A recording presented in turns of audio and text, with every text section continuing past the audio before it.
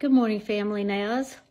Bear with me. I've never done a selfie before, let alone a video. So I need lots of prayer. So Suzanne asked me if I would read from Matthew chapter 26, verse 17 through 30. Would you begin with prayer with me? Father, I just thank you for this day, Lord. Thank you for this opportunity, Lord, to share your word. I pray that you would guide me and direct me, Lord. And Father, during this difficult time that we are going through, I ask that you be with every person listening, God, that whatever their need is, that you would meet it, Lord. We know that you are our provider, you are our protector, and you will see us through this, God, that we will see a victory, God. We know, God, that you are in the midst of this. You're working, God, even when we can't see it or we can't feel it. You are working. So please be with us today, Lord. Bless us all. Help us all to have a safe day and be with all the people on the front lines, God. We pray that you would protect them, help them to shine your light so bright that the people they're caring for, God, they can't miss you. We ask this in Jesus' powerful name. Amen. Okay, so now I'm going to read from Matthew 26, verse 17 through 30. On the first day of the festival of the unleavened bread, the disciple came to Jesus and asked, "Where do you want us to make preparations for you to eat the Passover?" He replied, "Go into the city to a certain man and tell him, 'The teacher says, my appointed time is near. I'm going to celebrate the Passover with my disciples at your house.' So the disciples did as Jesus had directed them and prepared the Passover.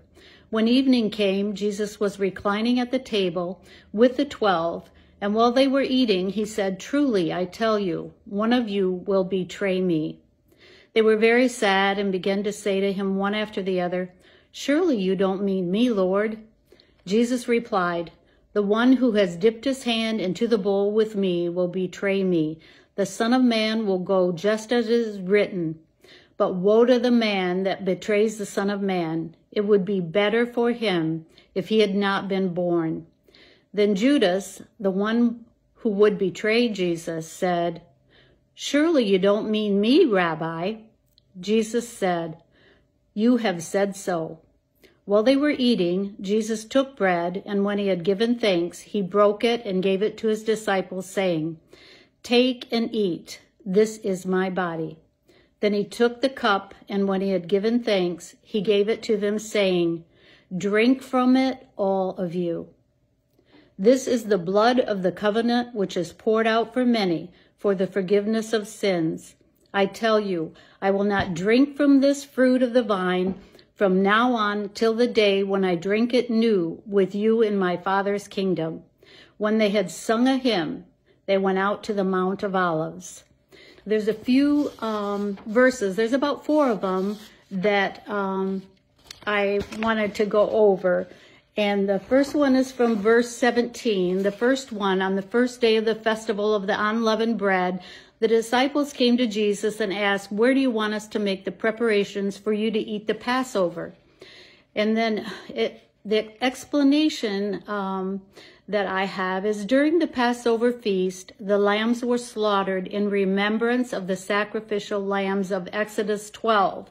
And in Exodus 12, it's God's miraculous rescue of Israel from slavery in Egypt and the plague of judgment, killing of the firstborn son.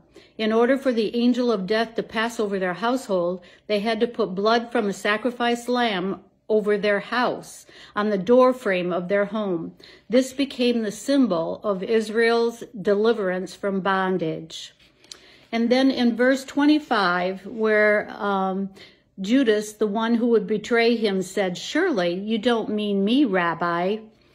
And the other disciples always addressed Jesus as Lord.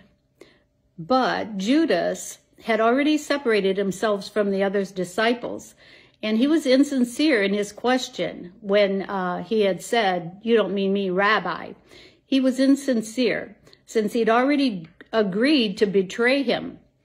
He may have hoped that while Jesus was aware there was a betrayer, he hoped he didn't know it was him. But Jesus was not surprised. He knows everything. He already knew. And then in verse 26, while they were eating, Jesus took bread, and when he had given thanks, he broke it and gave it to his disciples, saying, "Take and eat, this is my body."